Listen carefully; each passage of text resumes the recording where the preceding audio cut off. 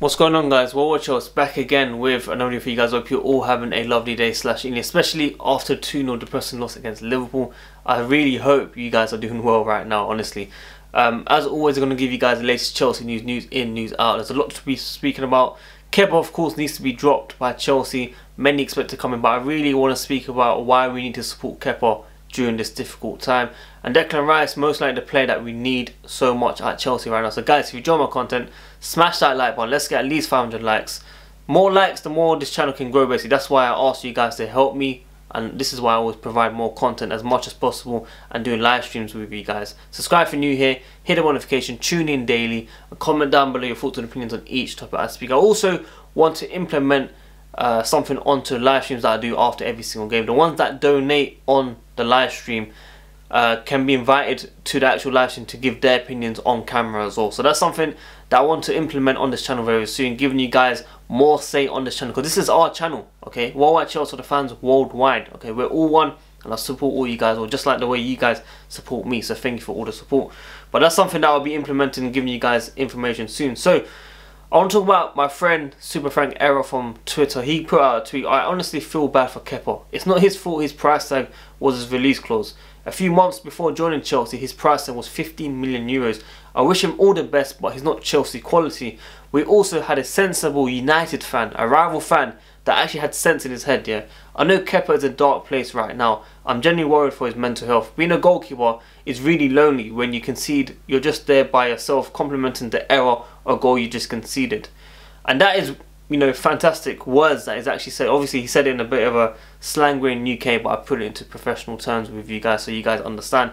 But what he's trying to say is, yes, Kepa isn't good enough for Chelsea. Yes, he shouldn't be playing for Chelsea, but we need to understand he is a Chelsea player. He is a human being. We need to be supporting this goalkeeper. We shouldn't be sending him abuse.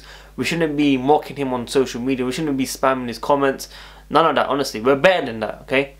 We know he's not good enough for Chelsea. He will be dropped. Mendy's going to be coming in straight in for him, straight away, okay? Chelsea basically just haven't announced the signing. Everyone else has confirmed it. Renders have even confirmed it, that they know this player is leaving. It's just up to Chelsea to announce it as well. Even Sky Sports, during the game, were talking about it. Fabrizio Romano put out a tweet during the game when Kepa made a mistake. Mendy to Chelsea 100% done and also signed. The announcement will be on next week, which is this week basically. Monday to Friday, of course, because Sunday was the previous week. So we're expecting the signing to be done in the next 24 or 48 hours. I'll be very surprised if it's even later. We need to register him before the Carabao Cup deadline, which I think is 12 PM tomorrow.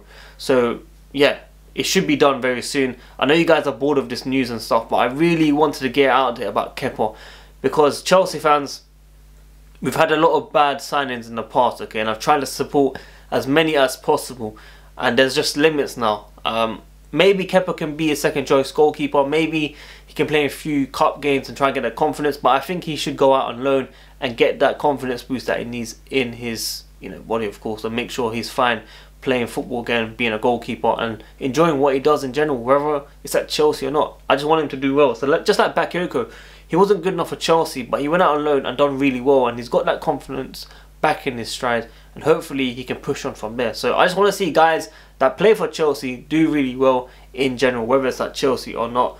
So that is the main one I want to be speaking about. The second one is Kante and Declan Rice. Now, Athletic have come out and said Lampard sees a defensive midfield as a missing piece of the jigsaw. Should Chelsea use the market one more time? Well documented, the player Lampard has above all is Declan Rice. Chelsea discussing other options.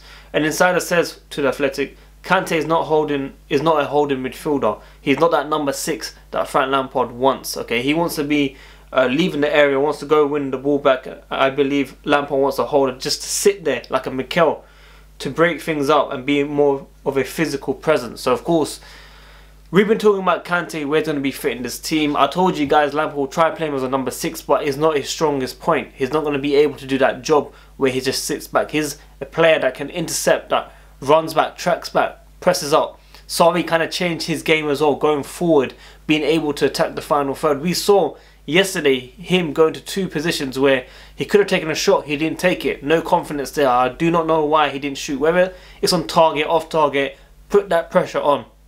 There was one way he should have laid it off to Werner on the right, and he just took too long to pass it.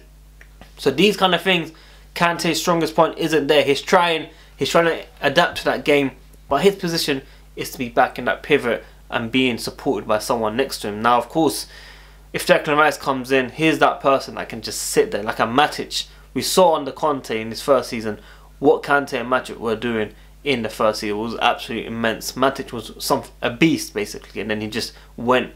I don't know if you remember that goal against Tottenham as well. I'm never going to forget that goal. Now he's at United, unfortunately.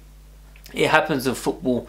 But yeah, those two were fantastic, and that's something that Declan Rice can come in and change that. I don't think the three of Jorginho, Kovacic and Kante is good enough anymore for this system to be played under Frank Lampard. We saw we couldn't even break down Liverpool once. We tried long balls and Werner was making good runs. I think Werner was the only guy that was good yesterday that I can say, okay, he done well. Some of the defenders done really well defensively, but of course when you go 2-0 down 10 men, it's a different story. Now, there's also Tariq Lamptey. People asking, do we have a buyback clause? No, we do not. It wasn't inserted. He was sold for 3 million in January. We do have a sell-on clause though, which is basically doesn't really help us. But against Chelsea, he played really, really well. He put Marcos Alonso under stress. Generally, it's a shame that he came out at the wrong time with Reece James. I felt like both of them could have had a good chance to be the future Chelsea right backs. But Lamptey has different plans. He wanted to be playing straight away, and there's no hard feelings.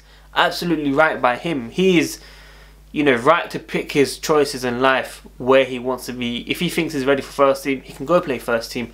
Maybe he can do really well at Brighton and then get a big move to a bigger club. And Chelsea might look back at it in regret. They tried to make him sign a new deal and send him out on loan, but he didn't want that. He wanted to be the first choice, permanent and for the future. Now, Reece James exactly has his game, and I feel like his crosses and stuff is a lot better. Defensively is better, but Lamptey is someone that can improve over time for sure.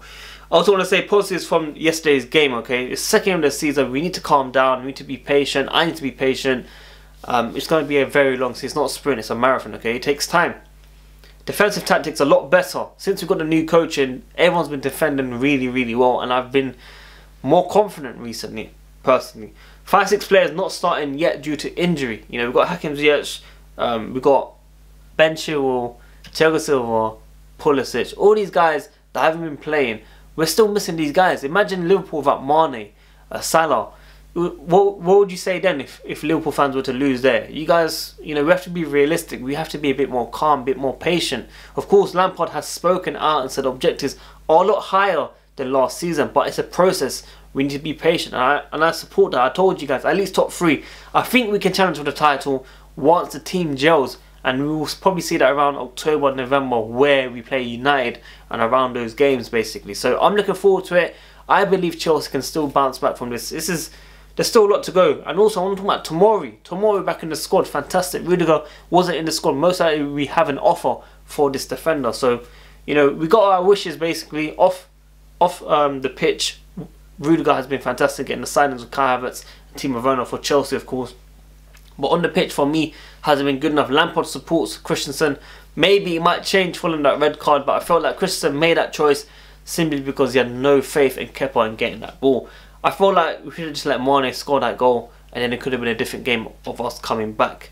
Now, of course, Timo Werner has been hitting the ground running, winning 2 penalties, but hasn't scored yet, unfortunately, because teammates around him haven't been setting him up. I feel like he had many chances to be, you know, put in, and he wasn't put in basically. So his time will come. Kai Havertz, we need to be a bit more patient. He's being played out of position. I still want him that number 10 role. I need to see him that middle, setting up Werner, Tammy or Giroud basically. Okay, he was taken off obviously for tactical reasons, which I understand. I thought Mount should have been taken off, but then again, Mount's work rate defensively was the one that helped us keep the, you know, deficit to just 2-0. Maybe we could have switched up with Giroud up top with Tammy, and then take off Mount for these, you know, subs, and then Timo running behind, running in, trying to target man, trying to make something else happen. We got a penalty, could have been a different story, could have put a lot of pressure towards the end, but unfortunately just wasn't meant to be our day. Now, Thiago Silva is still a big statement. We need to be patient with the sign as well, coming in very soon.